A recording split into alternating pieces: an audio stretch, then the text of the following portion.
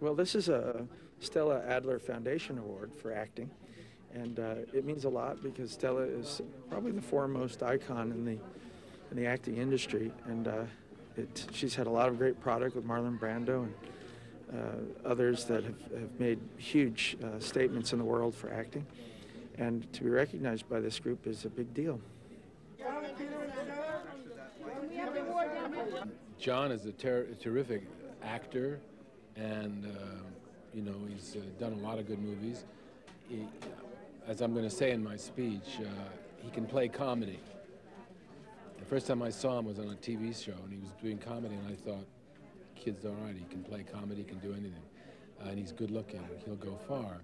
Do you have a card? Well, Stella Adler was one of the outstanding teachers of the theater in America. Her father, Jacob Adler, was the great star of the Yiddish theater, and from all those immigrant families came the teachers and instructors that most actors have been affected by in the history of the theater.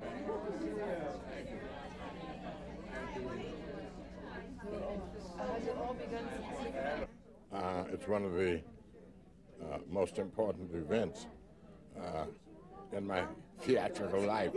I guess it's because, to some degree, it is unexpected. I suspect I'm being awarded for having existed so long. Age and not talent. However, whatever the basis of the approbation, I willingly accept it.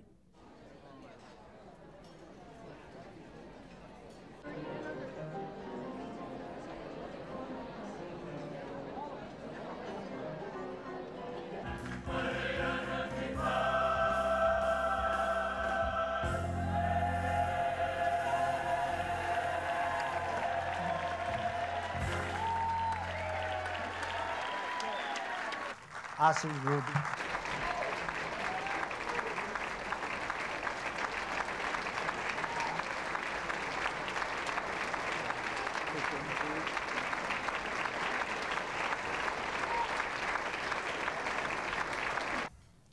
Steven Spielberg has been making movies for 35 years, 3.5 generations, making an attempt to illuminate the human condition. But let's let Steven speak for himself.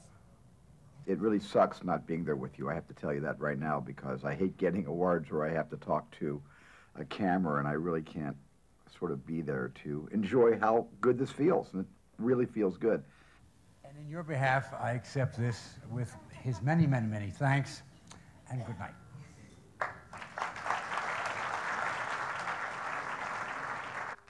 He has such personality, such a way of communicating.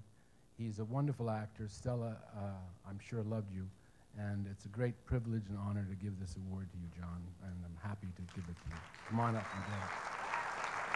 Stella Adler Award to John Travolta.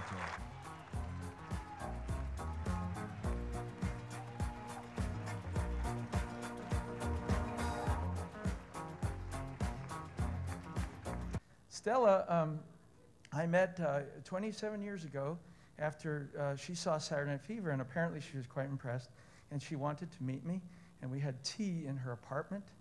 I think it was on Fifth Avenue. I don't know. Ellen, is your mother's apartment? It was Fifth Avenue, yes. And she sat there, and I had, well, Marlon Brando's been a longtime friend, but Diana Hyland, an old girlfriend of mine, studied with Stella for years, and they just adored her, and I couldn't wait to meet Stella Adler. And she was quite a presence and a force.